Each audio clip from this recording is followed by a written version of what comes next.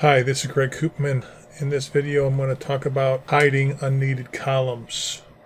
Okay, this should be a very short video, and we'll get right to it. Okay, so I'm in a report right now, and what you'll find is there's usually a lot of, or at least some, columns that come from your data model that you really don't need to show in your report designer. Okay. So there's no reason to have them showing on your panel here. It just is cluttered and inefficient. So for example, due date key I'm not using. I don't want to see it. So I'll come in, right click on it, and go to hide. And now it's hidden. Okay. Due date. I'm also not going to see that one. I want to see that, etc., etc. If you already have the measure inside of your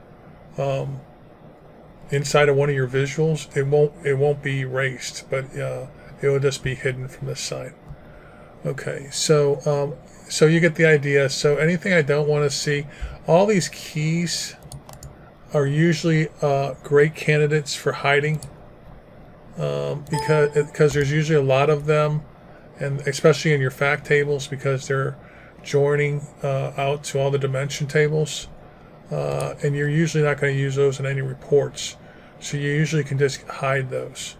Okay, so basically you can hide a lot of things that you just don't need. Nothing more said about it.